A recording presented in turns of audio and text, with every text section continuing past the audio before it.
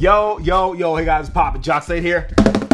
Back with another unboxing, and today we have something from the good folks over at Off-White. Now, this is the first time that I've actually ordered anything directly from Off-White. All the other Off-White stuff that I have, I've either won from Nike or it's been gifted to me. But this pair I actually bought from Off-White, and for a person that has never bought anything, the presentation is actually pretty nice. As you can see, it comes in a really big nondescript box. I thought it was gonna be something a little cooler, but you have the little Off-White tape right there. So without further ado, let's pop this open and see what's inside. Now, I've actually been pretty excited about these shoes. Now, I didn't think these were going to sell out, but they ended up selling out on Nike, which I'm really excited that they actually had these on the Off-White store. One of the homies sent me the link when these went live, and they know that I am a runner, and so they let me know, and I hopped right in to buy myself a pair. And as you can see,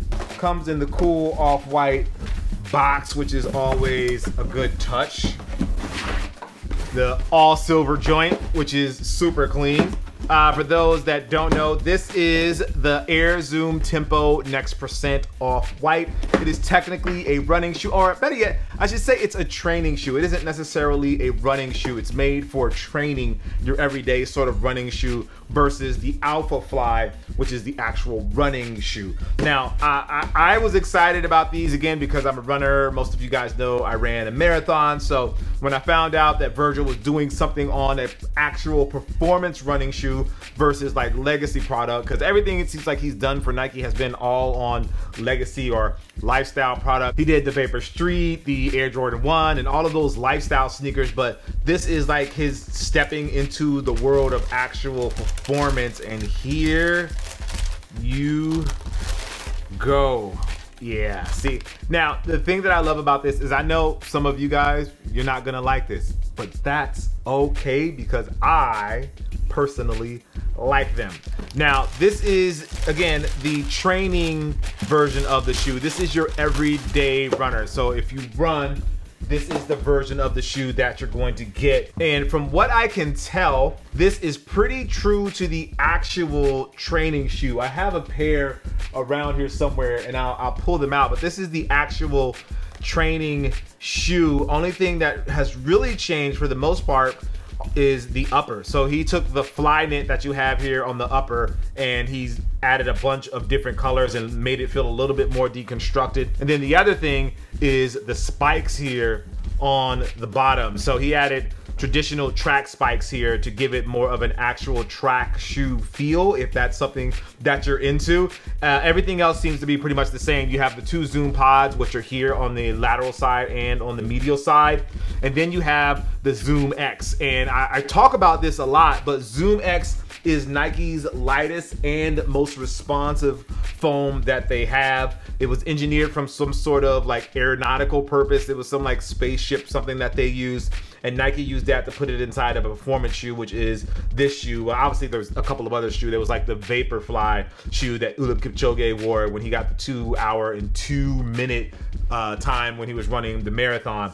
But for this one, again, this is just a training shoe. This is not the marathon shoe. The Alpha Fly is the marathon shoe. This is for you when you want to just get your everyday runs in. And you have Zoom X. You have a ton of it here. And according to Nike, Zoom X is 85% responsive, or gives 85% of an energy return.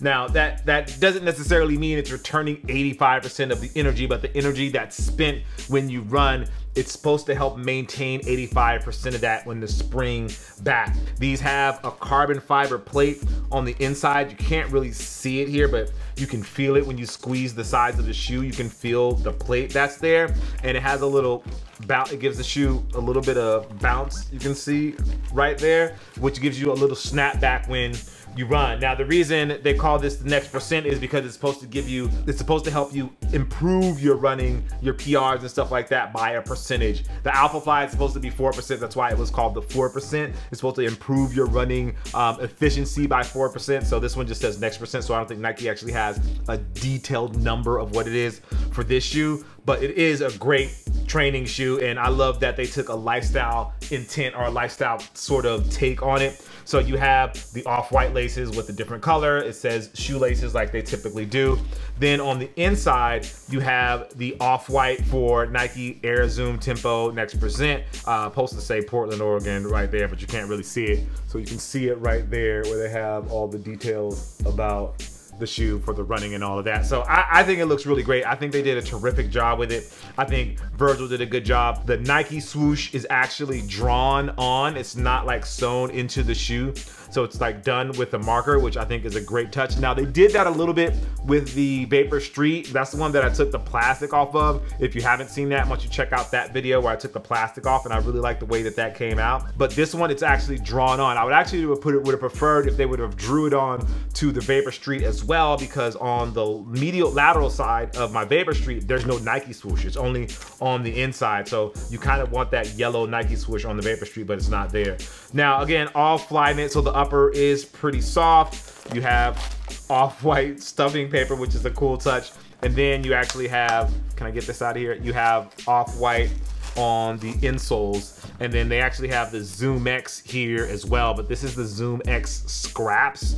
So you can see a little bit there where they have like the scraps of Zoom X, and they kind of pressure treat them all together to make the insole. So again, you have that extra bounce. So again, when it comes to performance, these are pretty much everything you want from Nike as far as technology goes in a running shoe.